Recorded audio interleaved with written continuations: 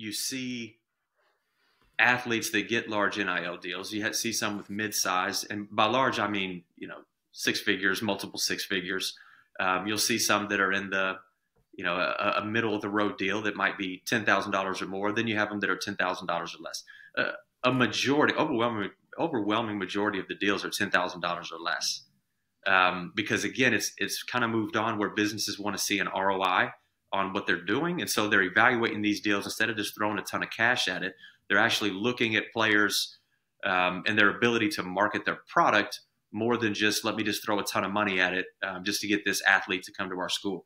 Those are few and far between. The majority of the people that will be listening to this podcast, and I'm sure we'll get to this at some point, but nothing has changed where you should still go where the coach has the best vision for you over the course of your your playing career there. You want to make sure you love the campus, the education, all those different things.